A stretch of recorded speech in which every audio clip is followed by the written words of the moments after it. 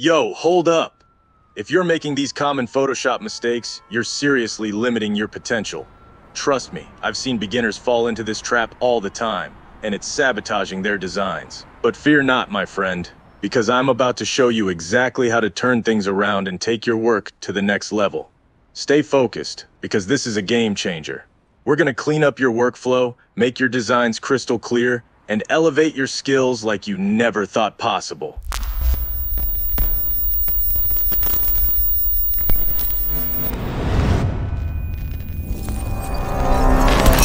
In today's video, we're diving into the biggest beginner mistakes I see way too often, and I'm gonna show you how to fix them fast. I've also got a PSD file linked down and a link in the description. It'll walk you through all the fixes and leave the layers open so you can follow along and try it yourself. What you see on the screen right now is just what I had when I started making the PSD. But there's more in there for you to experiment and have fun with. You're not using highlights and shadows, and that's why your designs look flat. No depth, no dimension, just colors sitting there with no life.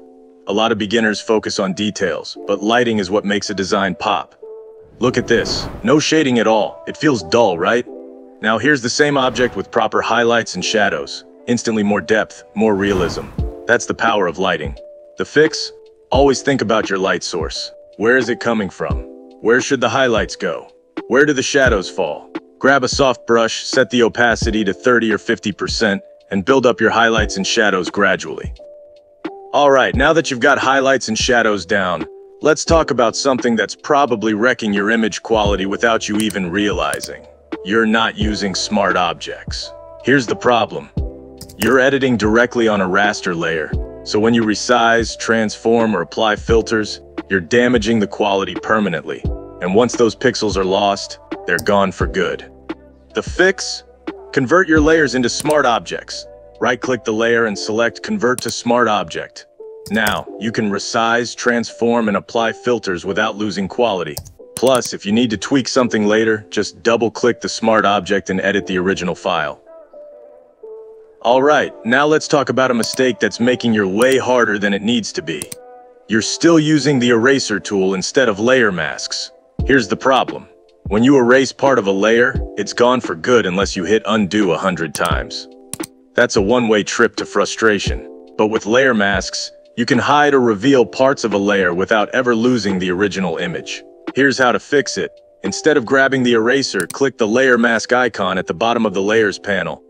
Use a soft black brush to hide parts of the image and a white brush to bring them back. This way, you can adjust and refine without destroying anything. Once you start using layer masks, you'll wonder why you ever used the eraser in the first place. Trust me, this one change will completely level up your editing game. If you're making direct edits to your images without adjustment layers, you're setting yourself up for a headache. Beginners often tweak brightness, contrast, or colors straight on the image, and that's a fast track to permanently messing things up. Here's why that's a problem. Once you make those changes, there's no going back unless you start over. But with adjustment layers, you can fine-tune everything without ever touching the original image. Here's the move. Instead of jumping into image adjustments, go to the Adjustments panel and add a Levels, Curves, or Hue Saturation layer. These sit on top of your image, meaning you can edit, toggle, or remove them anytime. Want more contrast? Tweak the Curves layer. Need to color correct? Adjust Hue Saturation. It's all non-destructive, so you keep total control. Once you get in the habit of using adjustment layers, you'll never go back. Alright, if you're only using the normal blend mode, you're missing out on a game changer. Blend modes are a powerhouse, but many beginners are intimidated. Check this out. This layer in normal mode? Nothing special. Watch what happens when I switch it to multiply. It blends seamlessly with the background. Overlay, instant contrast and depth. Screen, perfect for light effects. Each blend mode reacts differently, transforming your designs. Experiment to discover the magic.